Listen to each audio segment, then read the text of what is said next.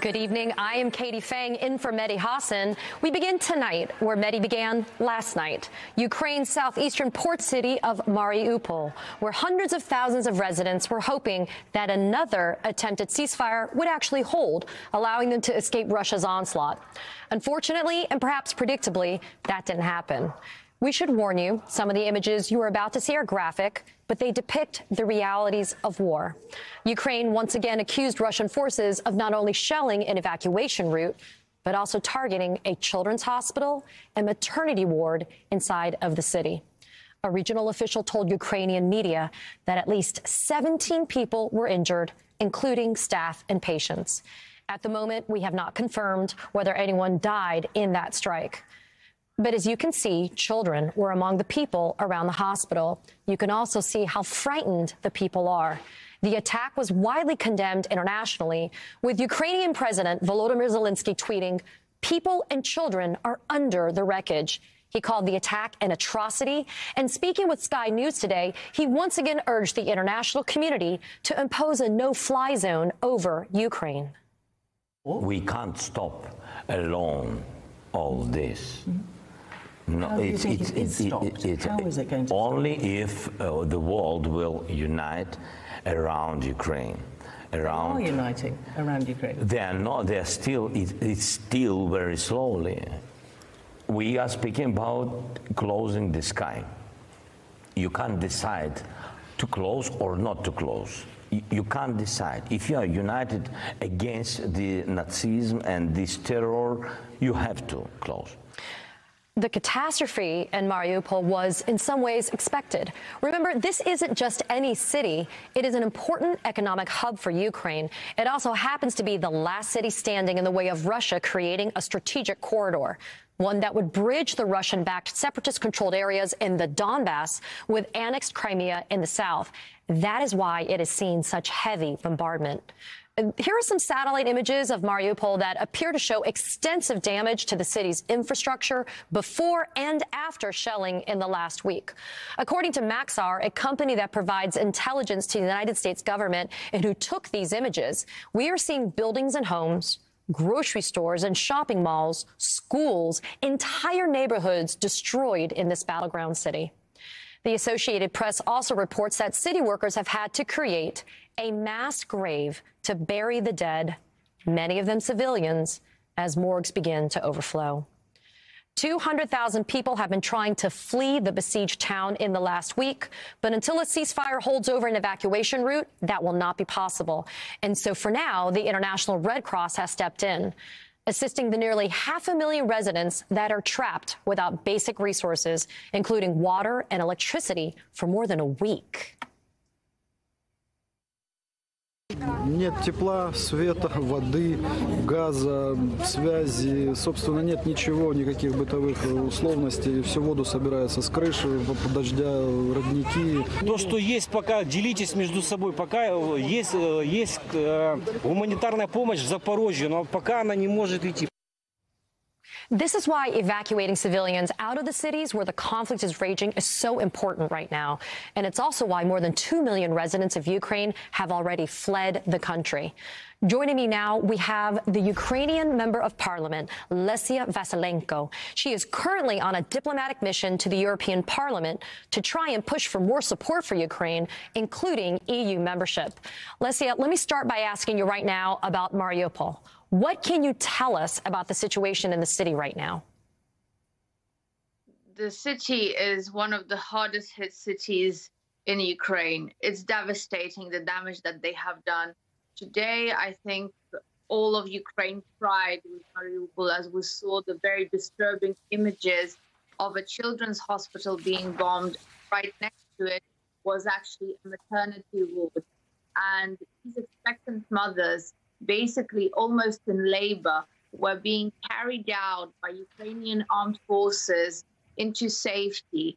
We know that in this devastating attack, there are already casualties. There are many women who were wounded. And the question that all of Ukraine is asking is who would do such a thing? And why would they do it to children and expectant mothers? What are those monsters? And what have we Ukrainians done to deserve for our children to be born not in safety and in normal conditions, but under missile bombardment and into the sounds of sirens? You realize this is like the first thing these babies will hear when they come out of their mother's womb will be the sounds of war, the sounds of bombs and the sounds of sirens. Lesia, I know that you are a member of the Ukrainian parliament, but I also know that you're a mother of 3. Putting aside the importance of your mission right now to try to get membership for Ukraine into the EU, as a mom, what's your reaction to what you're seeing that's happening in Mariupol and other locations in Ukraine?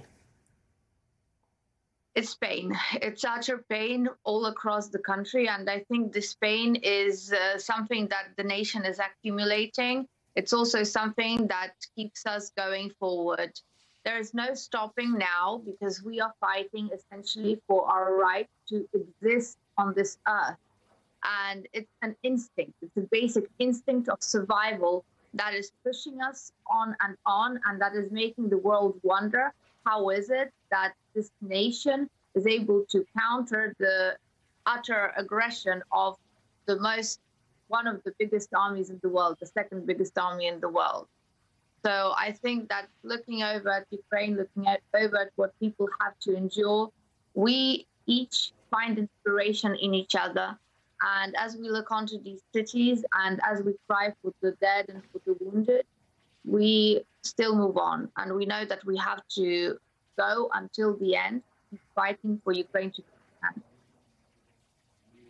You heard the clip that we played earlier of your president speaking with Sky News, his continuing call, his plea for help from the international community for a no-fly zone over the country. At the moment, the United States and its NATO allies have ruled out a no-fly zone because it would put them in direct combat with Russia, as NATO has explained. It would have fighter pilots from both sides trying to shoot each other down. That's an escalation that could turn into a much larger war, one with 2 major nuclear powers. Why is the no-fly zone, though, so critical for Ukraine at this particular stage in the war? Let me explain what we mean when we say no-fly zone. It's not just the shooting down of planes and this mass war between fighter jets in the sky. No, Russia is hitting Ukraine with all it has, with missiles, with rockets, and it's also enough to have forces on the ground able to shoot down all of these bombs which are flying and hitting our hospitals, our kindergartens, our schools.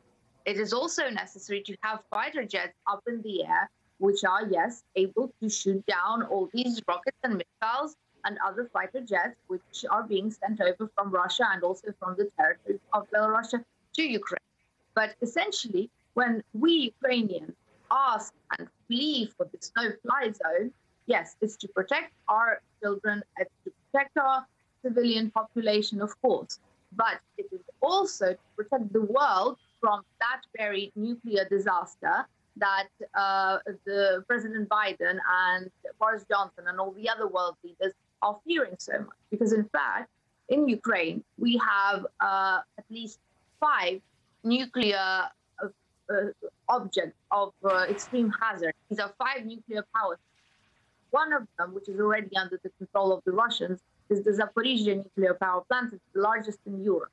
If anything happens to them, if any missile or bomb or like piece of shrapnel hits them and causes an explosion, it will be a nuclear catastrophe of the magnitude the world has never seen before. So actually, instead of fearing and guessing whether and if Russia will dare to attack a NATO state if NATO planes or US planes are flying over in Ukraine, it is worse to analyze the risk and have a look at them from a different perspective that Russia any of these days may either purposefully or by accident hit one of the nuclear power stations in Ukraine. And then we will be looking at nuclear disaster anyway. Plus, Putin is set on going all the way in. And US generals know this very well. And the answer that we get from them is, what are you going to do about this if there's no stopping Putin and he wants to go all the way and destroy Ukraine as an independent country? Well, it's very surprising, but the generals are saying, Well, we don't know. We're just stand and watch.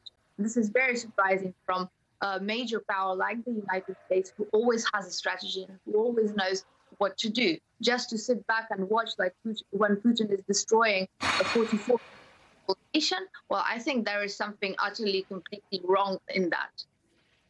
So let's see, what's happening right now in Ukraine looks disturbingly like Putin's playbook in Syria. Is there a fear that chemical weapons will be the next thing deployed by the Russians in, for example, heavily populated areas of Ukraine? We hear reports that Russia is actually launching an informational campaign saying to their soldiers to prepare gas masks and to have them on the ready. We also have reports that they are bringing in large quantities of ammunition into the territory of Ukraine. All of this is evidence that perhaps, yes, they are preparing for an all-in chemical attack, and that they would be using the false flag tactic to actually blame it on Ukraine, like they are doing already. They are saying in their propaganda, in their disinformation, they are saying that, oh, look at all these, all the Ukrainian government, they are killing Ukrainians. But in all of this, what doesn't make sense is why would the Ukrainian government, the Ukrainian armed forces, be bombing hospitals and kindergartens and critical infrastructure? I mean, it will be up to the Ukrainian government again to find the money and to spend the money on restoring all of this. It's just completely illogical, and it's completely mad, like everything that they are doing in the territory of Ukraine. Lesia Vasylenko, we thank you for your time, and we wish you luck, and please stay safe. The brutality that we are witnessing in Ukraine is unfortunately nothing new for Vladimir Putin. In the Second Chechen War, Putin's first military conflict as Russia's leader, Russian forces leveled Chechnya's capital, Grozny. The destruction was so severe that 2 years later, the United Nations called the city the most destroyed city on earth. This photo of Russian soldiers planting a flag in the rubble of Grozny would become indicative of Putin's military strategy. Russia implemented similarly brutal measures when it entered Syria in 2015. In fact, a United Nations investigation in 2020 directly accused Russia of war crimes in Syria. Looking at two specific cases, the report concluded, quote, in both incidents, the Russian Air Force did not direct the attacks at a specific military objective, amounting to the war crime of launching indiscriminate attacks in civilian areas. Russia, of course, denied any responsibility. That UN report did not look at the rest of Russia's time in Syria, though, like the weeks-long bombing campaign on the city of Aleppo in the fall of 2016, which targeted a medical facility and killed 440 civilians, including 90 children, according to Human Rights Watch. Now it looks like Putin is using similar tactics in Ukraine. Cities like Mariupol have been under intense shelling for days that have destroyed residential areas, medical facilities, and killed civilians. The deputy mayor of Mariupol told The Guardian, quote, it's a war crime and pure genocide. Vladimir Putin means to capture Mariupol, whatever the human cost. Last week, a prosecutor for the International Criminal Court announced that he would open an investigation into the situation in Ukraine. So the ICC, it sits in The Hague in the Netherlands, and it has the jurisdiction to prosecute individuals for genocide, crimes against humanity, war crimes, and crimes of aggression. So as we watch Putin continue his brutal invasion of Ukraine, is there an avenue to hold him and others accountable under international law? Joining me now to answer questions like that is Gregory Gordon. He is a law professor at the Chinese University of Hong Kong. He is also a former war crimes prosecutor with the International Criminal Tribunal for Rwanda and the United States Department of Justice. Gregory, let's start with one of the most fundamental concepts here. We keep on hearing the phrase war crime being used, but what exactly is the definition of a war crime under international law? You know, I like to make a distinction between war crimes as the popular imagination conceives them, which covers atrocity crimes generally, and the list that you just had there, crimes against humanity, genocide, war crimes, aggression. When the popular press talks about war crimes, typically it's those. But if you want to talk about war crimes specifically, those are violations of Article 8 of the International Criminal Court statute.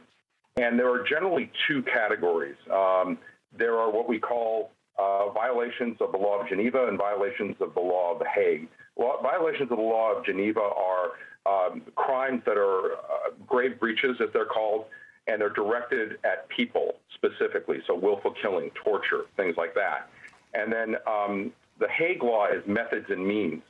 So when you're bombarding civilian neighborhoods, for example, and you're not following the rules regarding proportionality, right, and there's excessive collateral damage. So you have those general categories, and it looks like right now in Ukraine, all those sorts of crimes are being committed. Well, I mean, neither Russia nor Ukraine are members of the ICC. I'm a former prosecutor, but, you know, if they're not even members, how is this going to impact a possible prosecution of Putin and Russia, for example?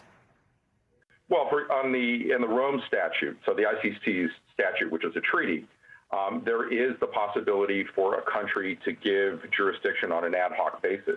Ukraine has done that under Article 12 of the statute. And in fact, in connection with Russian incursions in 2013 and 2014 in Crimea, for example, in eastern Ukraine, there was already a preliminary examination being conducted before this recent invasion of Ukraine. And the prosecutors concluded that there were grounds to believe that crimes had been committed. Then the invasion occurred. And on top of that, with the existing Article 12 jurisdiction that was there, you have now had over 40 nations join in referring a case to the ICC. And so what was happening before has now gone from a preliminary examination to an investigation. And additionally, what is happening right now, all the crimes that you're seeing through the images that we just saw, horrible, powerful images, those are now part of the investigation, which the referral by the states has made possible. You yourself, you prosecuted Nazi war criminals. How would you, as a prosecutor, present a case to the court about the commission of war crimes and that situation in Ukraine as being perpetrated by Russia? So there are two aspects that you want to generally look at. First of all, you want to collect evidence of what's happening in terms of, like I said, shelling, the way that civilians are being attacked. And then additionally, you want to establish the way, the criminal modality. So it's easy to say, okay, there were crimes committed. Then the question is, who committed those crimes? And were they committed by a group of people? If they were committed by a group of people, what was the relationship between the group? Was there a chain of command? And then you want to look at the chain of command and go up.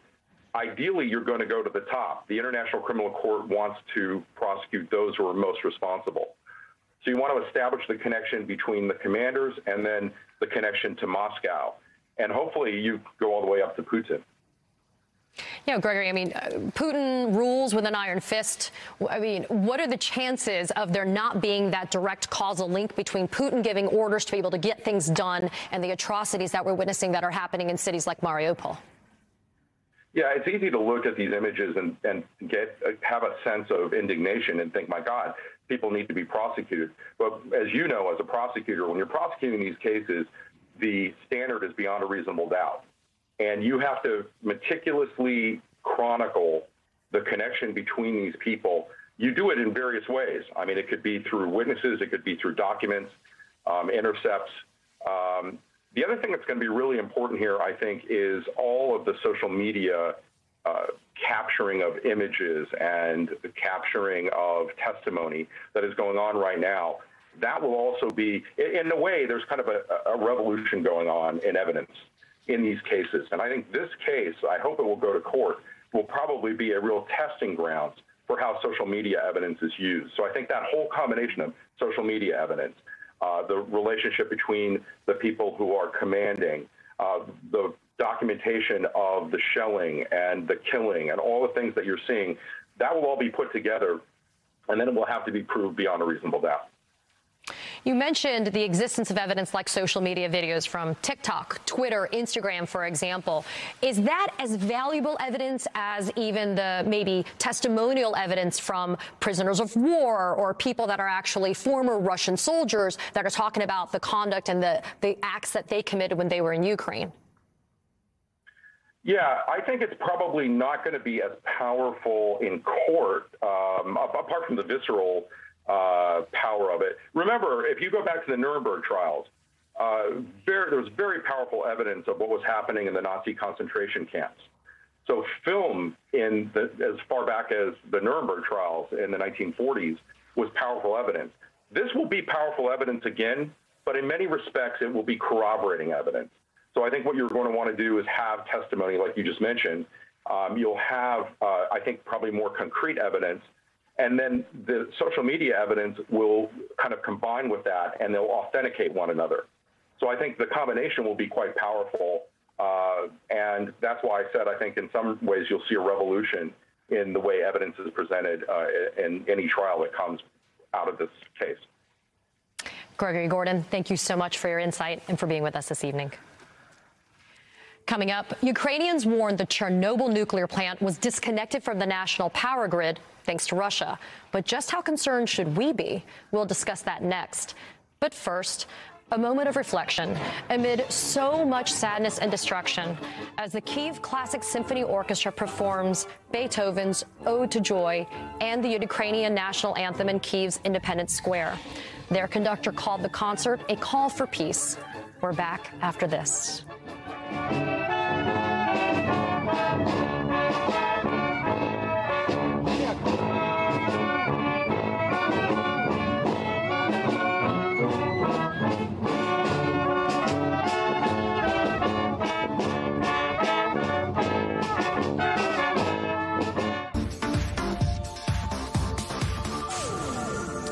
Ukrainian presidential advisor is calling the situation in Chernobyl a, quote, extremely dangerous situation. The infamous nuclear power plant there has been disconnected from Ukraine's power grid, critically jeopardizing the cooling of nuclear material still stored at the site. A United States official tells NBC News they don't think the power being out at Chernobyl poses a radiation safety risk. Still, the plant's backup generators reportedly only have capacity to power Chernobyl for another 48 hours. It's why Ukraine is demanding a ceasefire with Russia to allow repairs to the facility. The situation at Chernobyl and other nuclear plants in Ukraine carry grave risks. Take a listen to what the Ukrainian ambassador to the United Nations said earlier this week. Much of the environmental damage inflicted on Ukraine by the Russian invasion will likely prove irreparable in the near future. The Chernobyl disaster of 1986 teaches us that the effects of nuclear accidents endure for hundreds and even thousands of years. Ukraine is heavily dependent on nuclear power plants. The country gets over half of its energy from them. After the fall of the Soviet Union, Ukraine was in possession of the world's third largest nuclear arsenal in the world.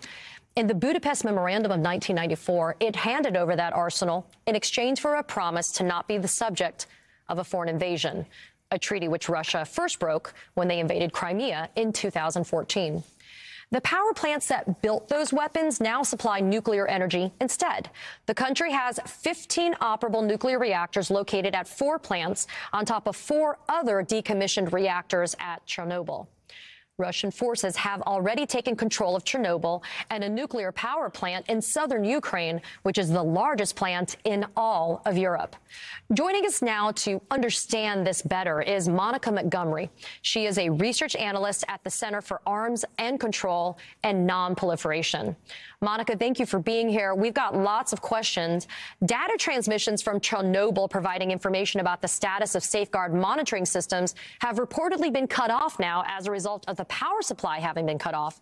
Should we in the United States be concerned about the status of Chernobyl all the way over in Ukraine? So I want to emphasize that there's no immediate risk to civilians in Ukraine or here in America. Yes, the power has been cut off to Chernobyl, but as you spoke, there is a a generator supplying power in the immediate moment to Chernobyl. There are some serious concerns, though, if this situation is not resolved. As you spoke about, Ukraine has 4 active nuclear power plants with a number of active reactors. There's also the decommissioned Chernobyl nuclear site, which has a number of spent nuclear fuel and radioactive waste that must be kept safe and secure. The bottom line is that nuclear reactors and nuclear waste and materials were not built for a war zone. during a war, when there are missiles or shelling around a nuclear power plant, there is the risk that the nuclear power plants themselves could be damaged, or in the case of Chernobyl, that the electric power grid that actually powers these plants and keeps these materials safe is cut off. While nuclear energy provides power to the electricity grid, it also depends on it to keep the materials safe and secure. While we're in this moment of concern, it's important to emphasize that there are a number of backup measures to prevent radiation from being released. So without going into detail, right now, Americans, Ukrainians, the world is not at risk of radiation exposure. However, power must be restored. These power plants must not be subject to further shelling, and operations must continue safely and orderly to ensure that a radiation accident doesn't happen. Monica, you talk about safe and orderly operations of nuclear power plants. I don't think it's too far of a stretch to make an assumption that the Russian soldiers that are taking over these power plants, if they're doing it in lieu of or in substitution of the people that have actually been running and operating these power plants, that doesn't leave me with any good feeling of confidence that they're going to be able to competently get this done. Absolutely not. But the good thing is, or not a good thing, but we are thus far believing that it is the original nuclear power plant operators and workers at Chernobyl that are still working there. However, they're under serious duress and conditions. Those at Chernobyl have been working for 13 days straight. And those at the Zaporizhia plant, which Russia took control over after shelling on it a few days ago, are supposedly being held hostage by Russian soldiers and being told to work at gunpoint. Those coming in and out of the plant, whether they're emergency services or other nuclear power plant operators themselves, are having to travel through a war zone to get there. So the situation is obviously extremely concerning, and these workers need to be allowed rest. They need to be allowed to work under safe and secure conditions, not under duress. And it's also important that we can get outside inspectors from the International Atomic Energy, the UN watchdog for energy, to go in and ensure that these plants are operating orderly and that these workers are getting the conditions they need to ensure the safety of the power plants. You know, Monica, Ukraine relies on these nuclear power plants to power the country. All images we're seeing, it's cold, it's snowing, it's freezing in Ukraine right now. How much of the fact that these power plants are now trying to be a part of Putin's control, how much do you think that's factoring into Putin's overall military strategy in terms of trying to take over and invade Ukraine? So one thing to emphasize is that we don't know if the initial shelling on the Zaporizhia plant or the cutting off of power to Chernobyl were intentional acts. Regardless, they're extremely reckless that Russia is even conducting combat operations around electrical plant grids and around nuclear power plants. But Russia can cut off the power. Cutting off electricity is not a new tactic in war, and Putin has shown his willingness to bring civilians in harm's way in this conflict. So cutting off the power, whether that is gaining control of the nuclear power plants and controlling the power that those plants send back to the energy grid, or cutting off the energy grid entirely, is a serious concern, both for the humanitarian impacts in the country right now, but also for the larger consequences that would come if power is not restored to the active nuclear power plants or to the spent fuel pools that keep the radioactive waste cool and prevent them from releasing into the atmosphere.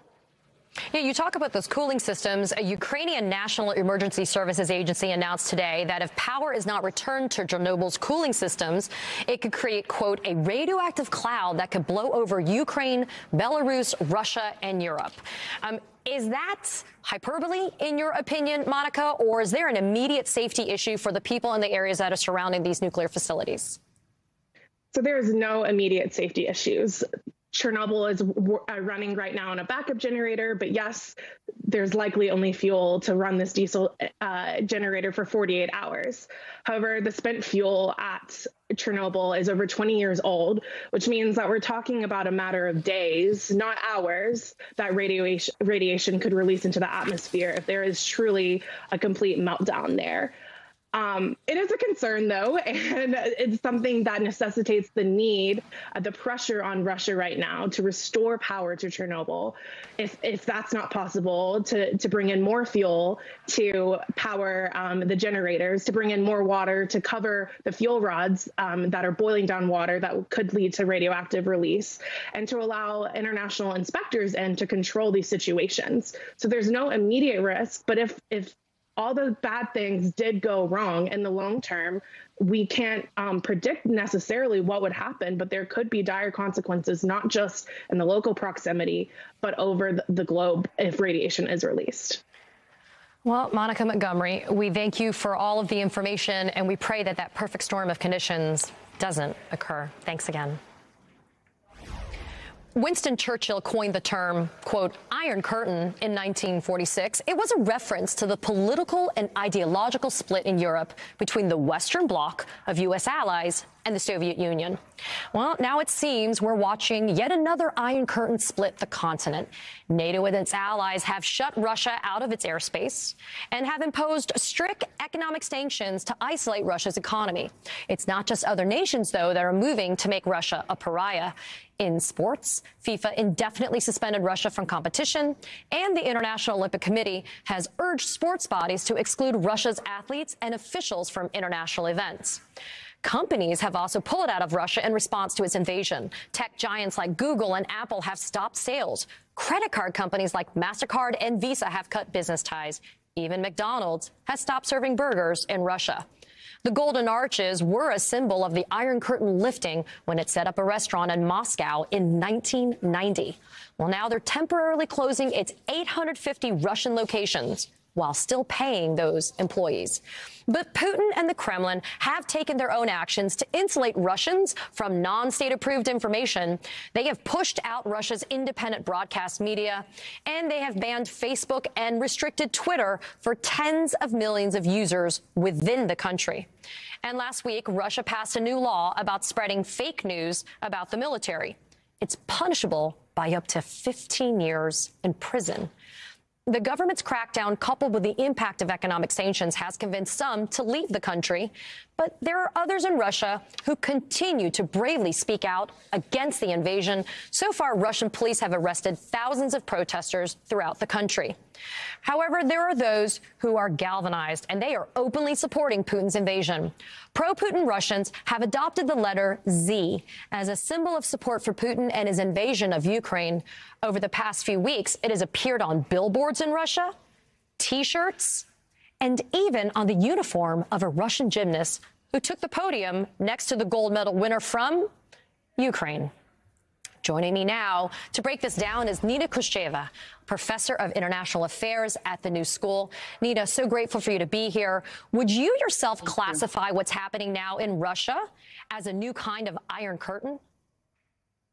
Oh, absolutely, it is. And it's an Iron Curtain comparing to the original one when it was the two ideologies were fighting each other.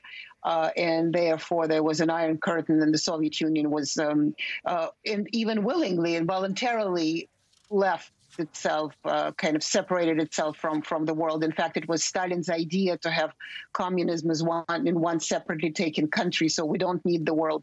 Now it seems that Putin wanted to invade Ukraine, but also didn't want the world to respond to this, and that's kind of an interesting conundrum.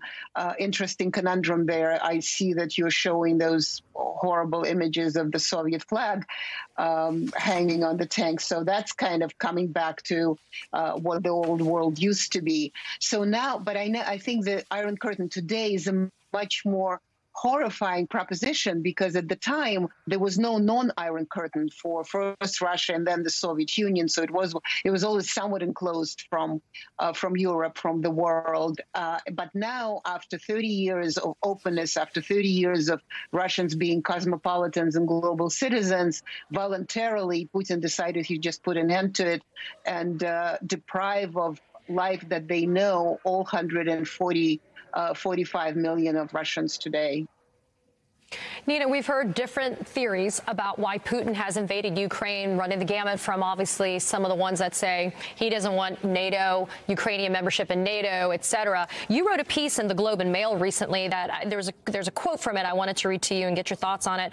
You said, Mr. Putin has long indicated a desire to restore the Orthodox Christian kingdom of Rus, the basis of Russian civilization, by building a Russian union encompassing Russia, Ukraine, Belarus, and the ethnic Russian areas of Kazakhstan.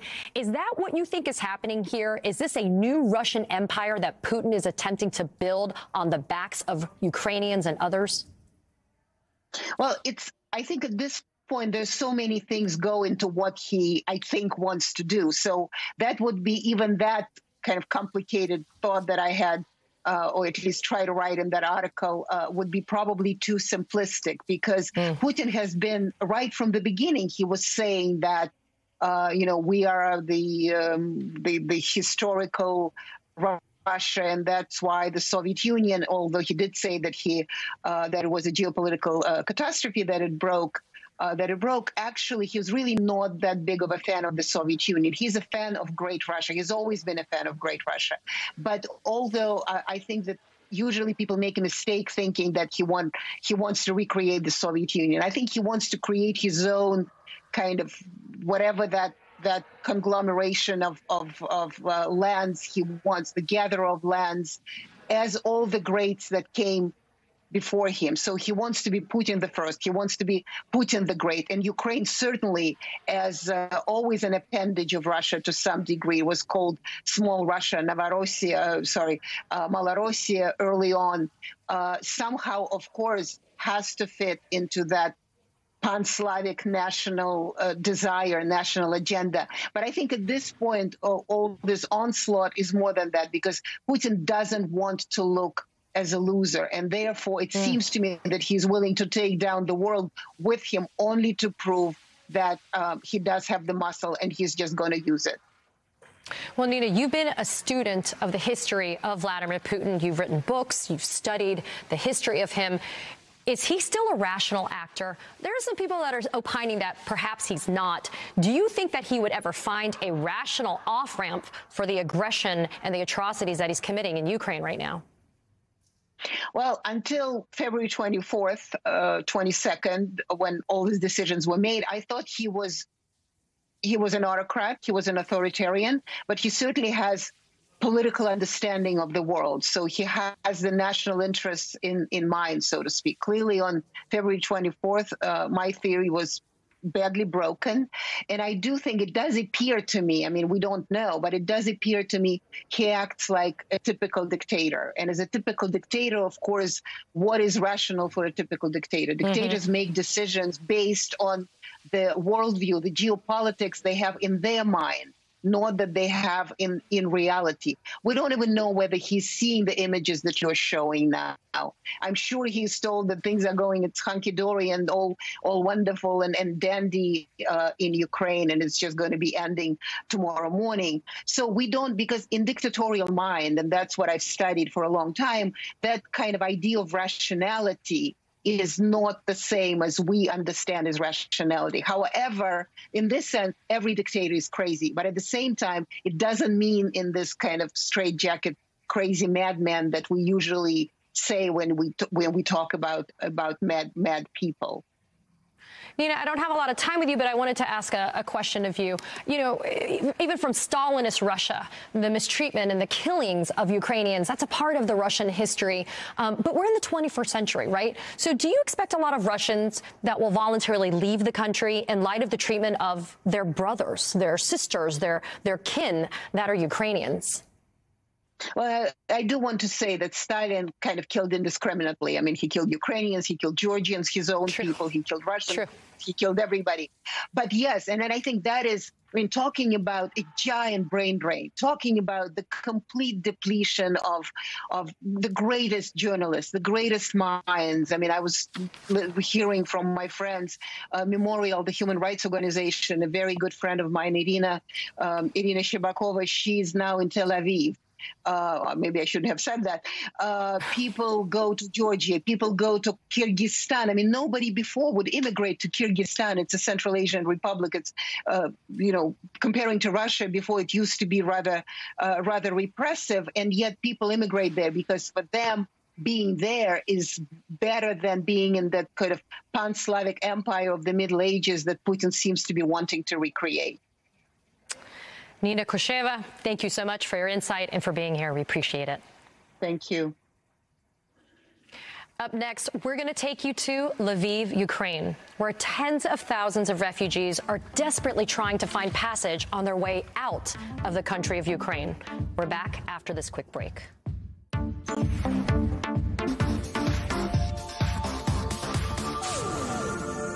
Just west of where the horrors of war are hitting the hardest is the Ukrainian city of Lviv, which has so far escaped the brunt of Russian aggression. The city has become somewhat of a staging block, both for refugees fleeing the war and for foreign fighters that are reporting for duty. It's also where we find NBC News correspondent Cal Perry. Cal, we're so grateful, A, that you're safe, and B, that you're able to tell us what you're seeing and you're hearing from the people in Lviv right now. So can you share with us what's going on over there? Well, as you sort of laid out, you have hundreds of thousands of people who have now sort of bedded down in this city. The city had a population of 700,000 before the war, and now you have close to 1 million people here. The mayor saying that the city really can't take any more, and so people are trying to be shuttled to Poland, but that border is being overwhelmed as well. And then tonight, in just the past 6 hours, you have this word of 2 nuclear sites, Chernobyl and the Zaporizhzhia power plant. Our viewers will probably remember Zaporizhzhia last week was that site where there was that heavy firefight. Both of those plants have been sort of taken off the IAEA's monitoring system. So while there's no sign that there's damage or that there is a danger, it is worrying news for people here in the west of the country who may be trying to stay. I think you're going to see a lot more people just make that choice that they want to leave because there's so much uncertainty going on about how wide this war will get, Katie. Yeah, but Cal, where are they going to go? So they've flocked to Lviv. They're trying to get out. When we spoke a couple of nights ago, supplies are running low. The train stations are overwhelmed. What are their options now? What's left? Yeah, your question is exactly the one that people are asking themselves here. There's 2 ways to get out of western Ukraine where I am. You can go to Poland 50 miles away, but you could sit there for 2 days. You might have to abandon your car. You might have to walk across. If you have children, that may not be an option. That's no good. You can go to Hungary. The problem is you're driving further into sort of Ukraine. You're taking a chance that you could come across violence, that there could be something that happens on the route. So it's an impossible choice. And the folks who are ending up here have come from places where officials are describing it as hell on earth. They're coming from places like Kharkiv, where their houses were destroyed, where they lost people in front of their eyes, or they're coming from, the suburbs of the capital, where there are actually Russian soldiers now physically forcing people to flee. And you get here, and it's really a difficult situation for all of the reasons you laid out. There's really nowhere to go unless you're willing to make that commitment of walking for miles or leaving your things behind or making that impossible choice, Katie. What about some of the neighboring countries other than Poland? Have we been hearing that they are opening up their borders to be able to take more refugees from Ukraine? Yes, Hungary is one of those countries. They haven't taken a lot of refugees. More than half have already gone to Poland. But it is one of those places. Moldova is another one where the United Nations High Committee on Refugees, UNHCR, has a camp set up outside. But again, there are politics here at play. And, the European Union doesn't necessarily want a flood of refugees. Poland has tried to drop the entry requirements for Ukrainians. They've dropped a visa requirement. They've dropped a COVID testing requirement. You didn't have to have a test right now to cross into Poland. You could still have to quarantine, but it's at least a way out. Some of those other countries are not dropping those requirements, and so it is a very difficult situation. The other thing is, as the situation gets worse, it's only going to get worse at these borders. I mean, these borders are inevitably going to get jammed up to the point where you can no longer pass in between. And one further thing, on the Polish side of the border, you have people waiting to get to Ukraine to come and fight the Russians or to get their family out. So both sides of the border are completely jammed up. Wait. So we're getting kind of a log jam of people on the Polish border for even fighters that are trying to get into Ukraine to be able to assist in the war? Yeah, so according to officials, it's a combination of folks who are trying to come here to evacuate their families. Maybe they're coming to Lviv to take their families back out, families that just can't physically get to the border. And it's backed up with people who are returning either to this country to fight or, as you've laid out, foreign fighters. The other thing that's happening is the train is still running from Poland. So you have foreign fighters, you have journalists, you have some civilians coming from Poland on the train into the central Lviv train station. The problem is once you get to the central Lviv train station, you're kind of stuck there. It's become basically an outdoor refugee camp. But those train lines, at least for now, are still moving. Very quickly, Cal, I only have maybe about 30 seconds with you. Are the conditions deteriorating in Lviv? When we spoke a couple of nights ago, you talked about there's no room, there's no supplies. Is it getting a little bit more chaotic there? So housing is the first thing to go. There's no more housing. Food is the thing that's going next. Restaurants are starting to shut down because they just don't have food. Yesterday was an ominous sign, was the first day we lost power for a couple hours. That's the kind of thing where people will just flee. If we lose power here, it is freezing cold outside. That would force a lot of people out. NBC's Cal Perry in Lviv. Please stay safe, and thank you for being here tonight.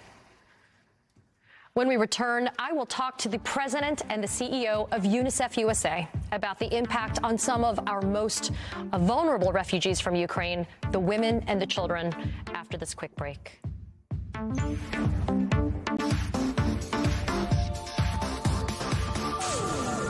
It is being called the worst refugee crisis in Europe since World War II.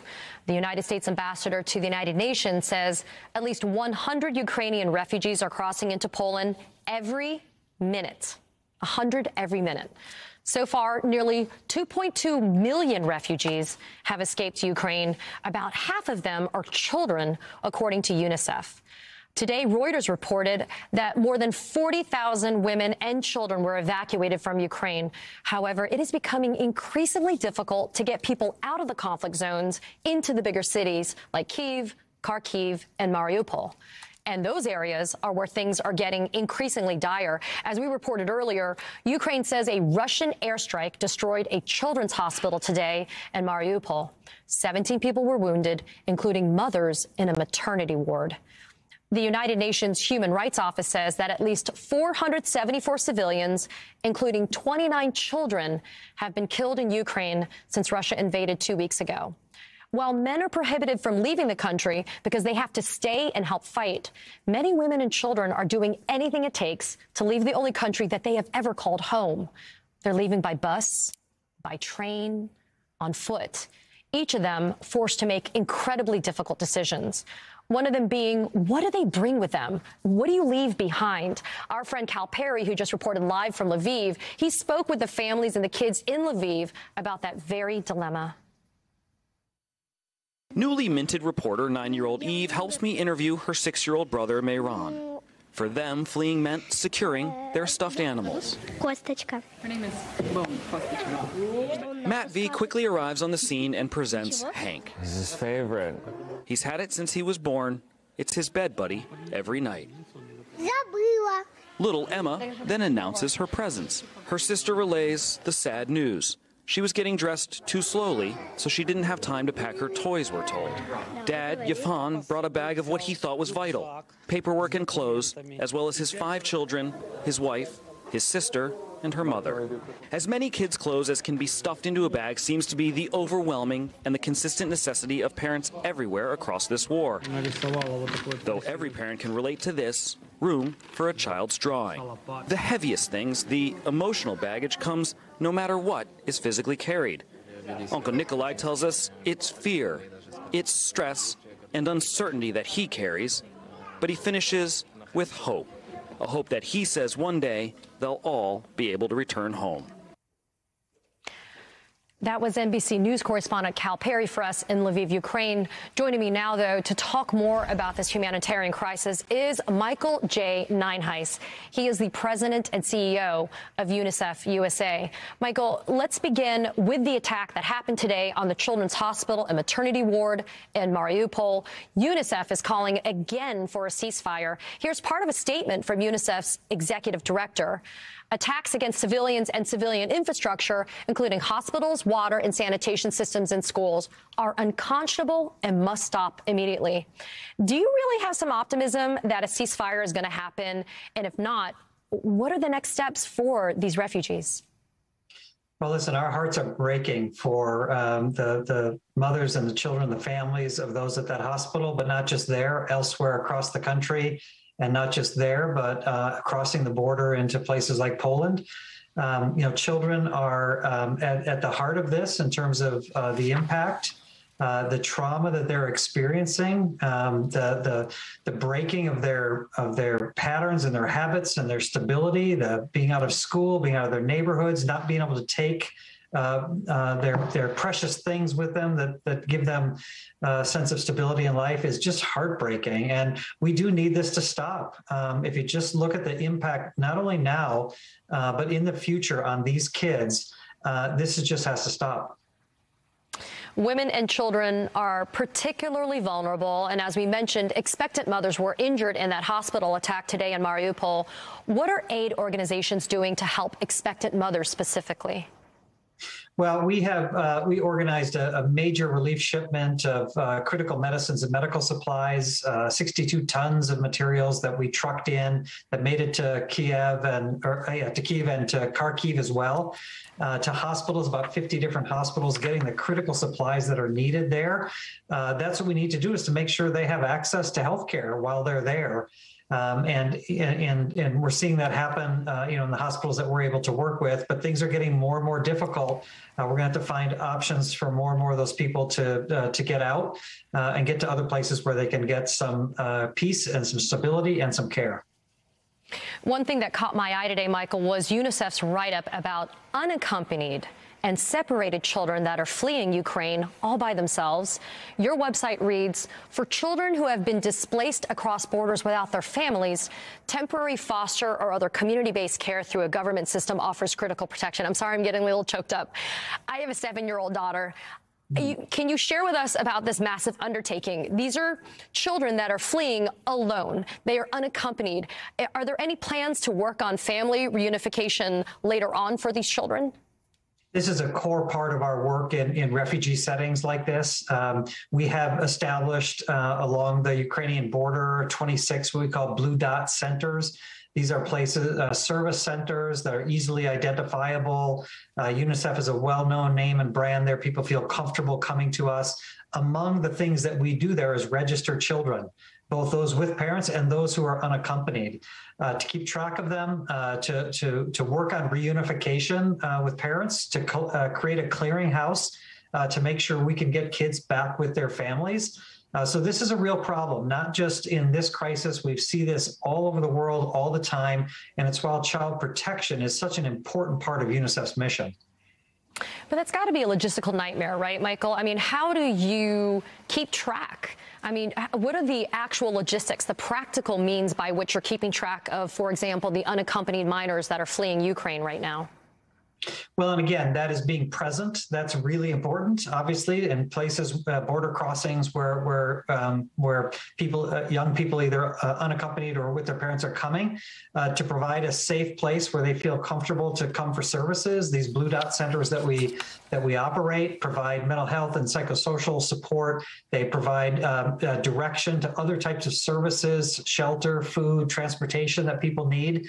And so collecting people there and making sure that we do the registration that we know how to do, so that people, parents who are looking for their kids, know where to come to look for them. So again, it's such an important piece of what we, part of our work and a critical priority for us. Michael, there are so many of us here in the United States that are sitting in the privilege and the luxury of the safety of our homes right now. We have food.